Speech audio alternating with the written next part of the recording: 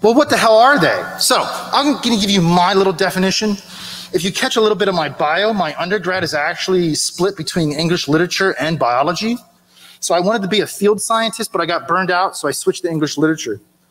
I graduated undergrad, and my mom said to me, who's a librarian, mind you, what are you going to do with an English degree?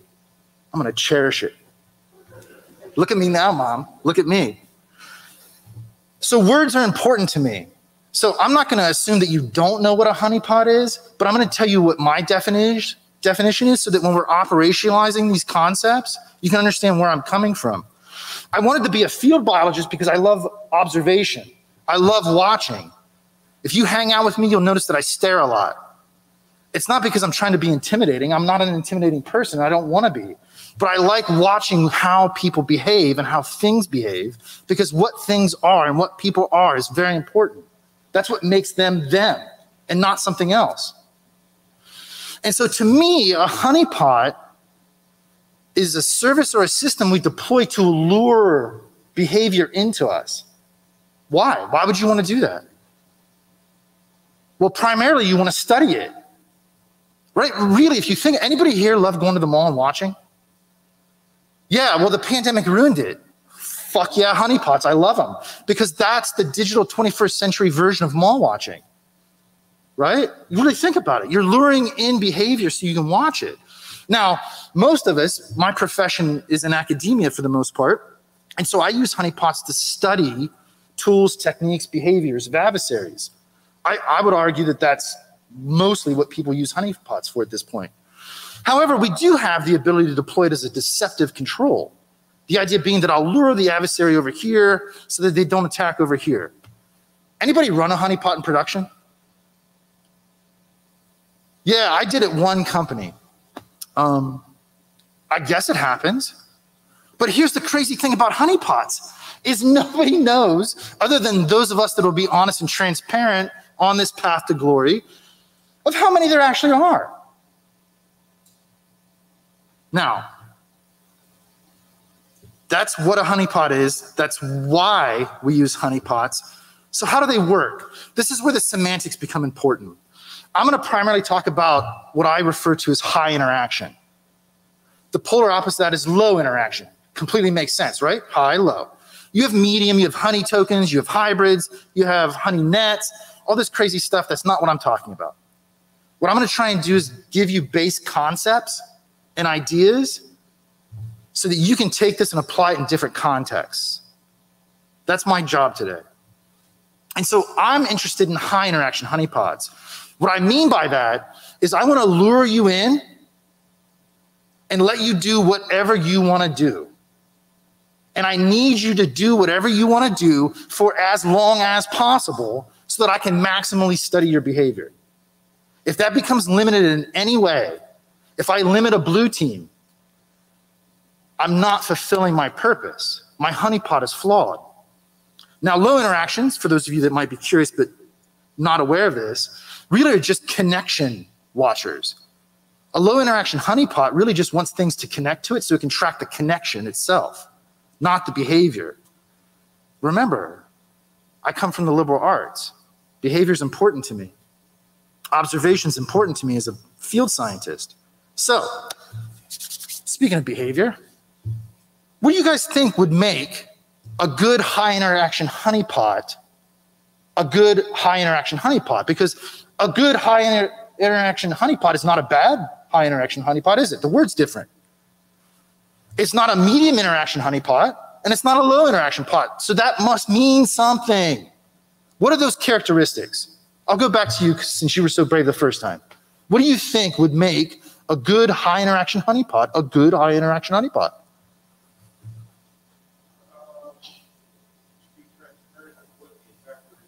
Okay. Okay. Anybody else? Or am I still calling on people? I'm a professor by trade. I'll call on you all day long. Yes, my man. Right. Okay. So I'm specifically interested in SSH. And so if I have a high interaction honeypot that is mimicking SSH, it better behave like SSH. I should not be able to tell the difference, right? Because if I can, that's bad. Anybody else? Ideas for characteristics? Yes. It doesn't look like a honey pot. It shouldn't be sticky. Now, and I mean that because we can actually quantify that. One of my research teams, 2 years ago, we published some research in which we were able to operationalize that variable of time and stickiness as what's called sojourn time. And this is why you being in the honey pot maximally matters. If you connect and disconnect, it's a waste of a socket. I need you to run around and run amok, which is a whole set of can of worms, but we'll get to that shortly. Anybody else, any ideas? Yes. Lucrative, right. I mean, why does Winnie the Pooh stick his face in the honey pot and get stuck repeatedly? Because honey tastes good, dude. Like, right? Who in here doesn't like honey? All right. I'm going to give you my definition. These are great ideas. It must be discoverable, right? So if I'm exposing SSH, but as a honeypot, I need you to be able to find it. If you can't find it, you can't connect to it. If you can't connect to it, you can't behave within it, right? It has to be accessible.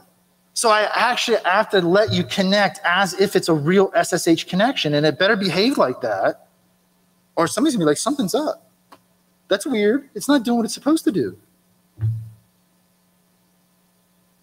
And last but not least, it must be interactable. You have to be able to do what you would normally do. I would assume most of us have some experience with SSH in just a normal sysadmin type role, right? Anybody use Telnet? Can I have your IP address? Listen, I'm before lunch. If you don't laugh at my jokes, I'm not letting you go. I'll talk nonstop. I'll filibuster this bitch. I'm not your typical academic, right? I get it, dude. It's all right. Okay, so that's honeypot. Now let's talk about detecting, and that's the rest of the run for us, okay? As a researcher, why would detecting honeypots be important? And these are all bifurcated. There's two sides to each one of these. So I'll tell you this. The idea of detecting a honeypot and how to do it is not new. I did not invent this. This is one of the beautiful things about science. All we have to do is find the right shoulders to stand upon.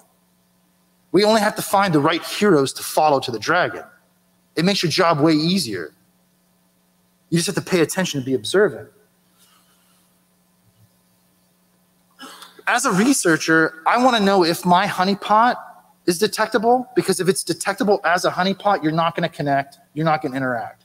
That's not good for me if I'm studying something. On the other hand, I want to know that when I'm going out and doing some type of, let's say, offensive research, that what I'm connecting to is not a honeypot. Because believe it or not, students do crazy shit, and in a lab, they'll set up a honeypot instead of a real server, and they'll be like, oh, you can't hack me. This is why I learned real quick not to place bets, right? Like you think, oh man, I'm hot shit, I'm the professor, I'll pop your box and I'll win 20 bucks. Not that I would ever take 20 bucks off a student. I'd take a beer though, for sure. Right? They get clever. Okay, so what about for adversaries? What if you're red teaming? What if you're doing a pen test? What if you're just curious? Like, does anybody ever get curious and just scan the internet? I did, and I'll tell you about it in a minute. But if you're an adversary and you're motivated to attack a system, don't you want to know that that's the actual system you intend to attack, not a honeypot? Like, that might be good to know. And so this research is motivated upon a decent, albeit small, base. Related work is very important to me as a scientist. This is what's crazy. I'll blow your mind. If you had to guess, this is a blind guess, I'm assuming on most everybody's part. Do you think, I'm talking about the scientific literature, do you think there's hundreds of studies on detecting honeypots? Do you think there's thousands? Do you think there's like 5? Anybody got a guess? 5. Anybody else? It's non-zero, and it's not negative. Hey man, loopholes, dude, right? 5's a really good guess. 20. The entire scientific field of detecting honeypots consists of approximately 20 studies. I'll further blow your minds. I hope I am. You tell me if I'm not. Act like you are. Make me feel good. Of the 20, there are 2 that are the nexus of that graph of citation. That's it, 2. And they're all within the last 10 years. There's a span of time from like 2010 to 2020. There's not much before and there's not much after until now. Now, yes, please. Correct. In journals, conferences, so forth. That's a great question. Great segue, thanks. If we take the community, or sometimes what I refer to lovingly as the subculture, that is the hacker cons, how many do you think there are there? And these are exclusive. There's no overlap here, which is an interesting side tidbit. Your guess of 5 is almost spot on. Now, this is also one of my motivational missions here, is I'm going to try and give you my view of it as a legit academic researcher and try to have a dialogue with you so that we can bridge this. Because the fact that those 2 families are that small and exclusive, they don't know each other, but they have overlap in concept, is bad for the community. That should never happen. We should all be working together with our skill sets and views and perspectives and pushing this forward. I'll tell you why at the end. That was a great question. Thank you. So before I move on, I'll just say this. My work's built on prior work, right? There's a few things that are new in here that I'll tell you when they're new. If not, assume that I'm citing something. If you want citations, I'll give you my references. That's not a problem. But why can't I leave this alone? Because it's curious to me as a scientist. There's a 10-year span with 20 studies, 5 subculture pieces of research, and that's it.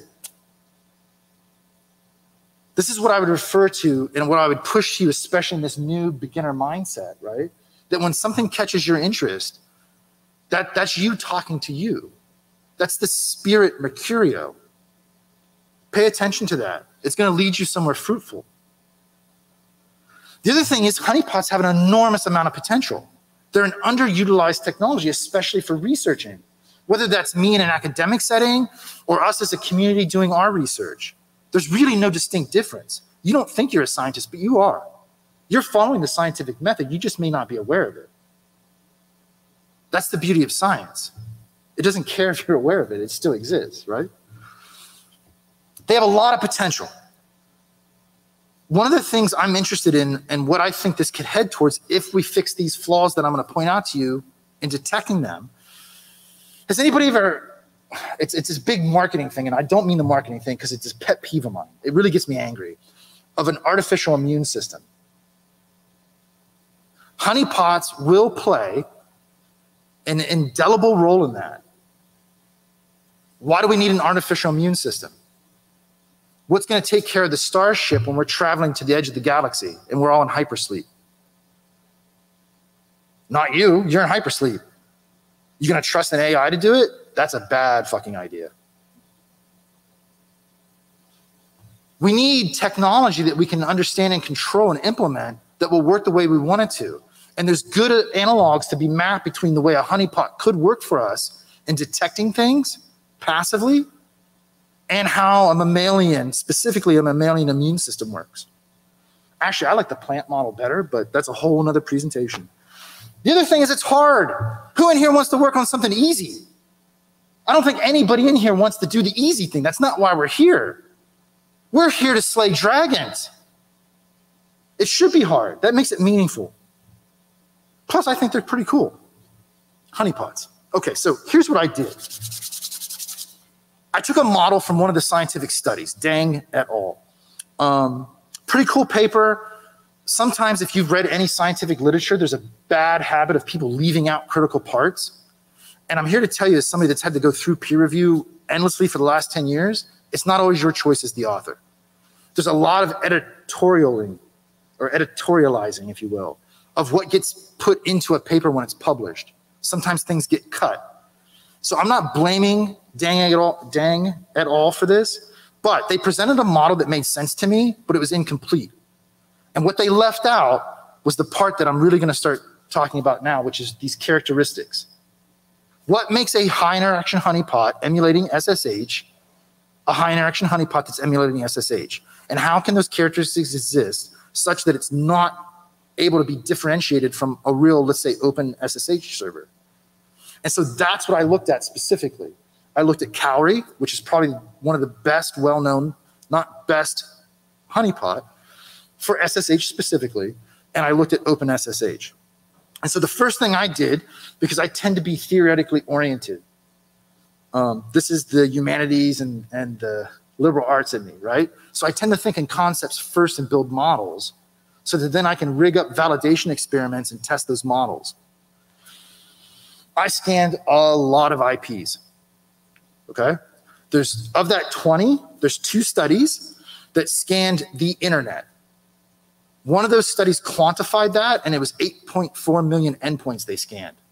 I'll talk about that at the end, because of course it's important for us to calibrate our work. I have results, but where do those results situate within this continuum of research? But I scanned about 60,000 IP addresses across one provider. Anybody live in Triad Piedmont? I live in Winston-Salem. And so our main ISP there is North State, and I scanned their entire backbone. Not once, not twice, but thrice. Three points, right? Triangulation. Funny enough, side note, I remember when I first got into the community, I went to DEF CON. It must have been like DEF CON 10.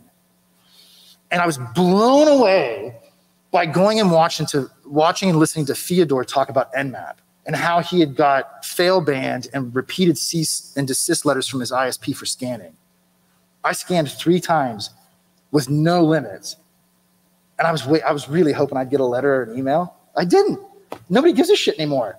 It's so pedestrian now to port scan, but there's so much you can learn. By the way, all of my raw scan data is in the GitHub repo that's associated with this presentation. So if you want to go look at that, you'll see everything that's in there. There's all kinds of cool stuff. I mention that because, one, it's contextualized for the work, but North State, because it serves primarily residential communities, constrains this work a little bit. I took the IP information, munged it, which I'll talk about in my tool chain in a second, and then I put it through this detection model. Some of that, well, I'll say this. In the beginning, it was manual. I like to calibrate my instrumentation manually first, and then automate pieces that make sense to automate. And then I did a series of validation experiments. I did 3 for triangulation. 2 of them were in a closed, isolated lab, and then the 3rd one was against those IP addresses. Here's how I did it. Trust the Nmap. Did a full connect scan with OS fingerprinting and just let it go. It took a while. It took a while, man. It took a while. And I have pretty decent internet, right? What I found is those endpoints don't. I swear some of them had to have been on dial-up. TCP dump. I didn't capture traffic for all the scans because that's a lot of PCAP, but I have one complete set of PCAPs. Those are not in the GitHub repo because they're far too large.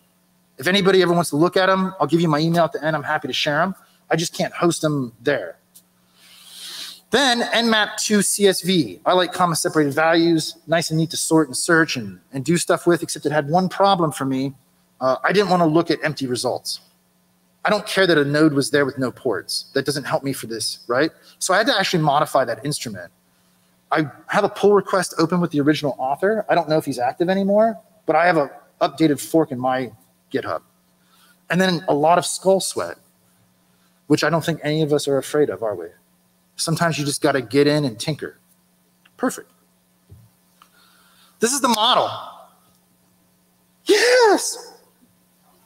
So basically what this comes down to is I have a set of targets, that's S. I have a set of characteristics, that's what we're discovering together. I gave you my definition of some. And then what I want to do is generate a set of results that are binary, 0 or 1. Either it is or it's not a honeypot. Now, this is where you have to be careful. I am never going to tell you that I am certain something is what it is. What I'm going to tell you and what my model produces is let's call it a likelihood or a % similarity. That's what I'm looking for, okay? That's how these characteristics are rigged up to work. So real quick, science always has constraints and we ought to be honest about our assumptions and our limitations. One, it's blind. I have no idea what's on North State's network other than what I have. I could have gotten banned instantly and this would have been a real short talk, right? You don't know what's going to happen in the wild. That's one of the cool things in one way, but it's blind. It's also remote. All this work was remote. That's important. I'm going to say it's passive and active, and this is one of the conceptual flaws I'll talk about in a little bit after the results about honeypots. A lot of the literature that exists, both the community literature and the scientific literature, works on detecting honeypots by actually trying to logging in, and doing stuff. Looking at kernel modules, looking at directory structures, looking at what binaries are available or not available, what permissions are there, things of that nature. That's great. That's awesome. That's one way to do it, and it's probably a better way to do it if you want to get closer to 100% certainty. I don't require 100% certainty, and I sure as shit don't want to log in and get trapped, right? I'm trying to trap the trap. I don't want to fall into the trap and get trapped, right? Make sense? Okay. So what I'm looking for, very quick, simple TCP handshake, one packet, done. I'm going to call that passive. If you want to call it active, I'm not going to argue about it, but that's my definition for the context of this work, okay? Let's call it low interaction for a high interaction honeypot. That's clever. Put that on the t-shirt, dude. Fingerprinting. I don't want fingerprints. I don't want signatures. A lot of the literature works off of very discrete antiviral type signatures. If it's this, it's that.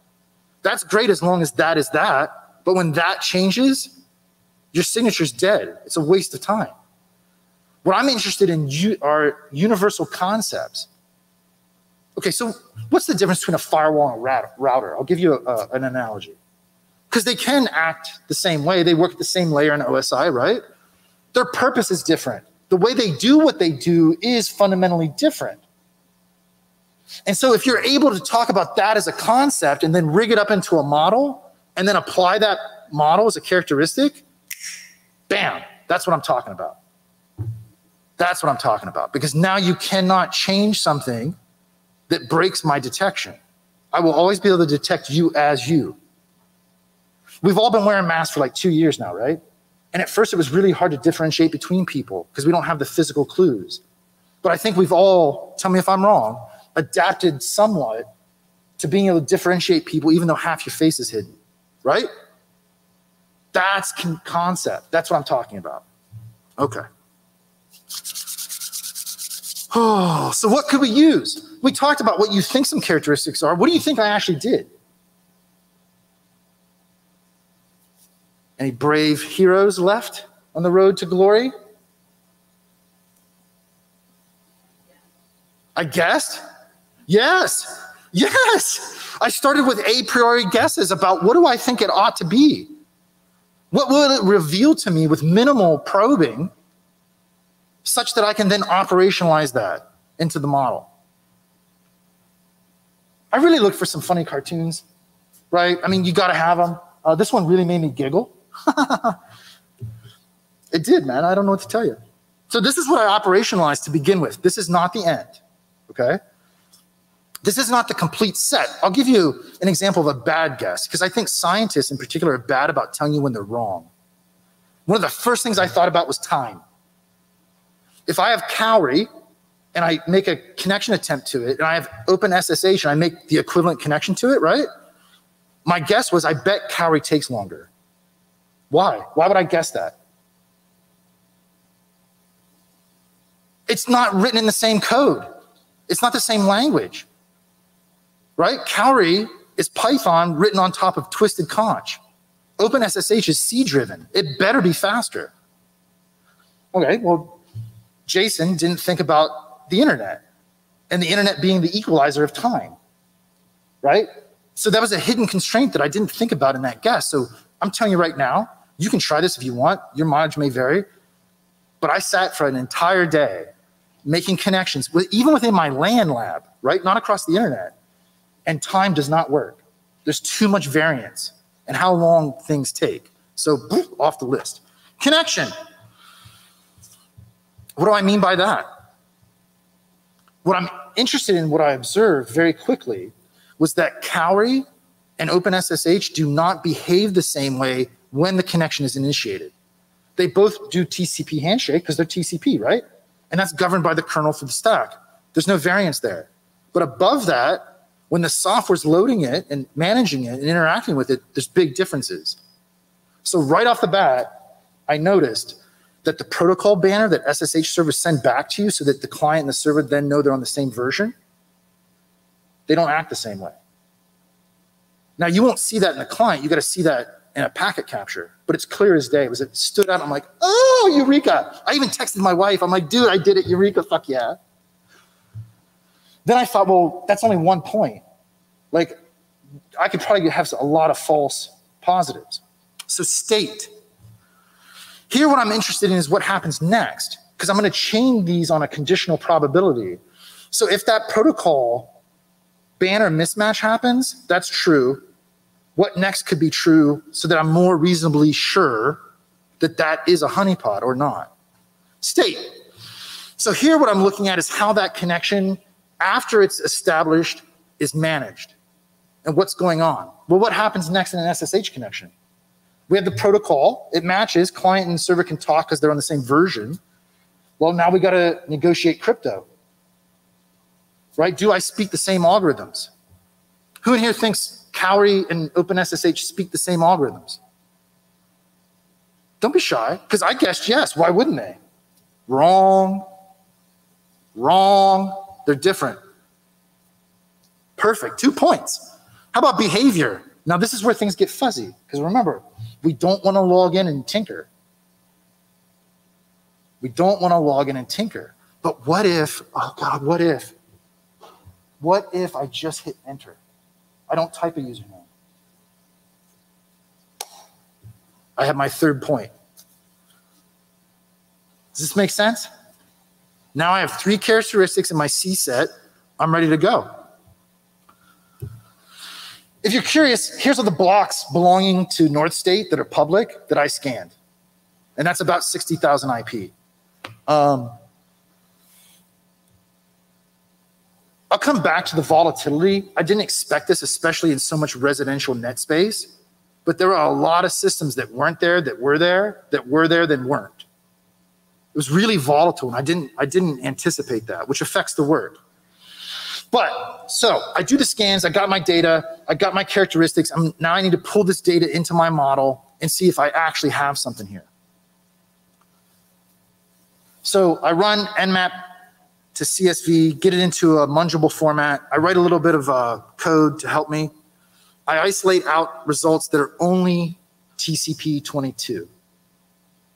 Now, as a side note, and I'll call this up back to this later. If you ran a honeypot, because if you don't know this, Cowrie serves SSH and Telnet, which is why I asked about Telnet, right? If you were running an SSH honeypot Cowrie, would you also expose 23 to try and maximize the amount of connections you could take? I really thought about this because what I ended up with, yeah, let's just get into this. What I ended up with out of that 60,000 IPs was 405 hosts running SSH. Okay, that's workable. That's workable. I didn't work against this, but I called it out because it's interesting to me. Of the 405 exposing 22, 200 of them, around half, also exposed 23. That could be a characteristic, but I didn't think it was reliable, and I didn't want to work with 2 different protocols at the same time. I just wanted to establish the model, validate it, and then move forward. Here's the operationalization of those characteristics into the detection function. Now I'll get into the results. You cheer for me, and then we'll all go have lunch. In that order. Yeah! I'm going to tell you about the total number of hosts. I just kind of gave you a preamble to that. I told you about the hosts running SSH. And then you're really curious about, did I detect any honeypots across North State's backbone? And if I did, how many are there? That's the heart of it. And then I'll give you some takeaways, some interesting notes, some ideas for future work. By the way, if anybody ever wants to collaborate on this, I'm always happy to party with people. Here's the protocol banner I'm talking about. A and B, sometimes I like to pretend I'm an optometrist. I've spent a lot of time at the optometrist, so I'm used to the A, B, 1, 2 tests. If you had to guess between A and B, which one is the honeypot, because one of them is, you got a 50-50 shot, right? This is a blind constraint. Which one do you think is the honeypot? A or B? Oh, controversy at hand. Yes, my job is fulfilled. B. B. What was the clue? What was the giveaway for you? It's lacking the operating system specification, right? But that first part of it looks pretty normal, right? If you only saw B, you wouldn't guess it's a honeypot, would you? No. But right away, bam. This is the importance of observation, especially in isolation, is because you can look for specific things and you don't have distraction. As a scientist, we call those confounding variables. That's probably not strange to you guys, right? We don't want confounding extraneous variables. I want to look at what I'm looking at. And so right away, all I did was initiate the connection. I haven't pressed enter yet, right? Not at the login prompt. Now, the way I got this was I made the connection, the server sends its string back, right? And then I just take that string and I send it right back to it. I just echo the string back. And that's what causes that difference in behavior. To me, that's the geeky 21st century of having rats in a maze.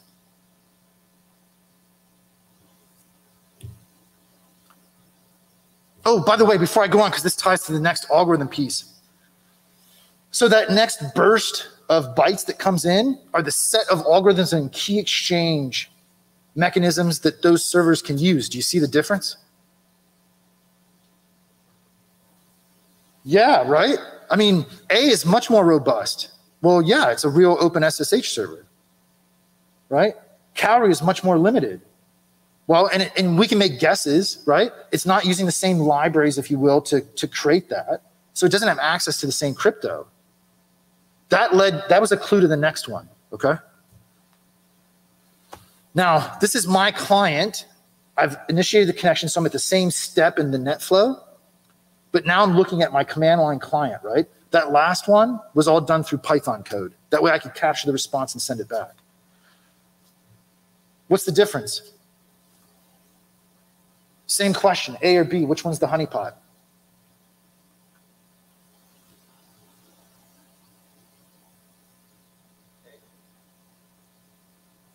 There got any B's?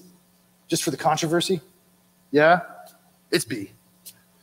Yeah, right? Well, and I don't know why, right? That we don't have to, we're not charged with explaining why this is, but there's a difference in the key that's being used. That means the algorithm that's being used in the encryption for SSH is different, right?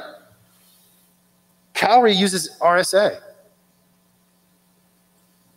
I think OpenSSH is using a much more modern elliptical curve. That's why it's using that, right?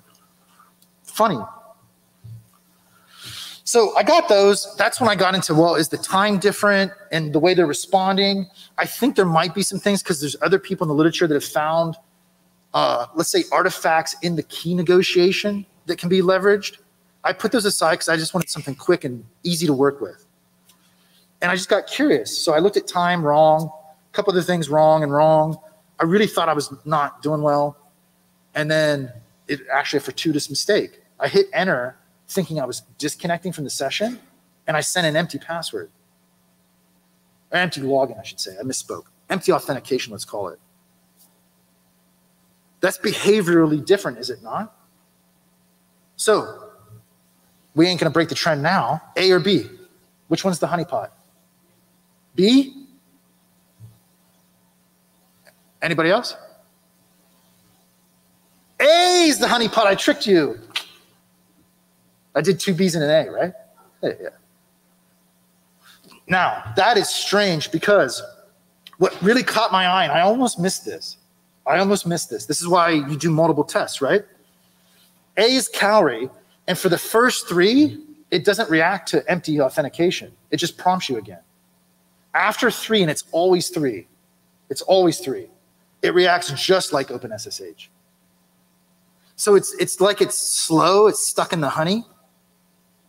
That's a joke. I'm not going to let you go to lunch. And then it acts like OpenSSH. Now, the other thing you'll notice too that's different is that last line. What it actually says when it's denying you. Now, here's another like partial fail for a characteristic, but if anybody wants to take this and run with it, have at it. Observationally, but I'm not able to confirm it yet. Have you had this experience where you're connecting to a server and you mistype or you forget and you type password, and after the 3rd time, bang, you're kind of timed out, right? And that's a good mechanism to have for anti-brute force mitigation, right? There were several times where I was able to get OpenSSH to act the way you think it would, which is after X number of logins failed, it just won't take that connection on that socket anymore. At the same time, I had Cowrie never do that. But then sometimes it would. I don't have an explanation for that. I didn't dive into it, but that's an idea. Because again, this is minimal interaction. Like how many failed login attempts do you get on SSH every day if you're watching your logs? Millions? There's actually a quantity called shitload, and that it probably fits that, right? It's a lot. So it's pretty innocuous as things go. So we've not really disclosed ourselves as trying to detect this honeypot. Talked about that. Oh, this is something interesting too, by the way. These are the types of SSH servers in that sample of 400 and some. Drop bears the most. That's home routers and modems. There's a bunch in there that personally I'd never even heard of. OpenSSH, second most. And that's where the honeypots are. That's where the honeypots are. This is what you wanted to know. Did I detect honeypots? Yes, I did. Well, I detected endpoints that exhibit characteristics similar to a honeypot. That's the right way to say that. Okay? They had those characteristics and they behaved in those manners consistent with the model, consistent with my lab validations. 7 of them. Does that seem like a lot to you guys? Out of 400? It's about 0.01%. How would you tell? Well, we go to the literature. And remember, I told you of that 20, there's 2 where they scanned the internet at large and they reported their results. And so Morishita, there was a Japanese team that scanned the internet. And I've actually reached out to them and talked to them about how they developed their signatures and their characteristics. They didn't use a model like this. And so we had some good dialogue and we got into it and they scanned 8.4 million endpoints. What do you think their rate of detection was? Because they found honeypots. What if I told you it was 0.01%? That's what they reported. The other study scanned, if I remember correctly, about 3 times the amount of hosts. It was somewhere in the order of like 30 to 40 million endpoints. They detected honeypots. Their detection rate was 0.04%. And so we're within this range of demonstrable evidence, right? And so that kind of makes me stand back and be like, okay, like this has a probability of being accurate. I wouldn't say precise. I don't need precision. It's not certain, but it seems to be consistent with the model. That's what we're looking for, right? So a couple interesting side notes. North State's volatile. There definitely were things that were always there across all the scans I did. And like I said, there were batches. And what's interesting, they were in batches. They were in batches. When I did the Nmap dump to CSV and I looked at it and sorted it, not only were the systems exposing 22 in groups, funny enough, right? They were adjacent, makes you curious. But then the groups of hosts that were coming in and out between scans were in contiguous segments. It's kind of weird. Now, I don't know what it's like down here in Durham, Raleigh, but where I live a little bit out in the country, and a lot of that part of Winston-Salem is rural. It could be power. There were storms coming through. Who knows? I'm talking about the volatility of machines being there and not being there. There's all kinds of explanations. Timing's unreliable, I talked about that. Scanning's cool.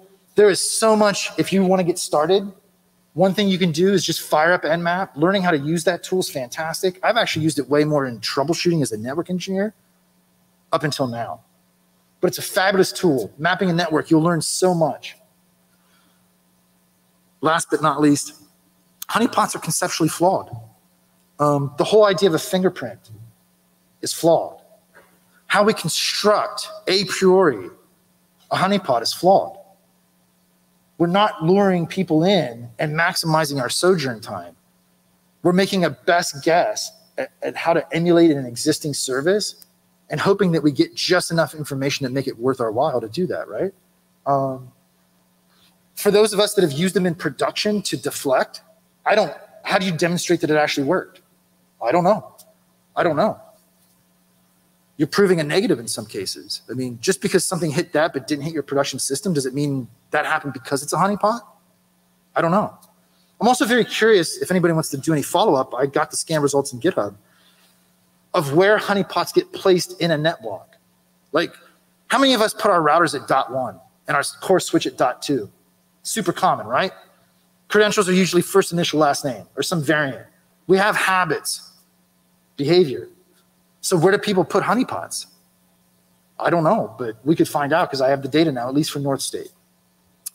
And I think some of that will help us fix these flaws.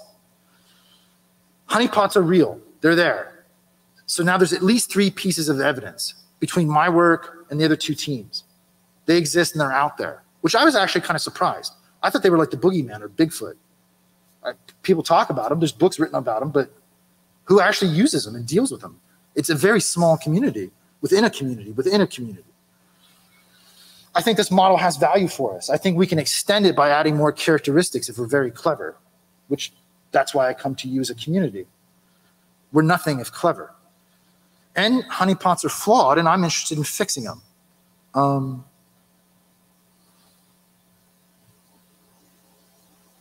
I don't think it's as simple as taking a real system and putting it on the internet and saying, have at it, attackers. That has problems. If that box gets popped and you don't have a way to archive that information for research, what do you, like, it's flawed. If I don't use a real box and let it have vulnerabilities, how do I entice you to stay on that system so I can study you? So I got to give you some honey. But how do I do that? So I think the answer are what we can call pattern recognition receptors. This is a biological term. This is how the immune system works. There are, and this is key, active components of our immune system that look for foreign agents. And when they detect those foreign agents, they don't do anything. They send a signal and they go get the people that really do it. And this is one of the things that's flawed about the honeypot is it itself is inherently passive. It only collects what it can based on who connects to it. And so if nobody ever connects to a honeypot, it has no value. That's immensely conceptually flawed. So how do you create an active honeypot? You need a receptor, something that will actively go look for attackers and bait them into it. I'll leave it there because I'm not a lawyer, but I think there's potential for what I would call a honey bot that can go crawl things and look for opportunities to set itself up and lure behavior into itself. And with that said, if there's any more questions, I'd be happy to answer them on our way to lunch. You can catch me, I'm here all day. You can always email me. That's the GitHub where this presentation and the scan file is. And again, it's a raw scan. That's not the wrangled munged data. If you want PCAPs, you can hit me up. We'll arrange a way to get them because they're large. They're not small, and there's a lot of them. And with that said, now's the time you clap.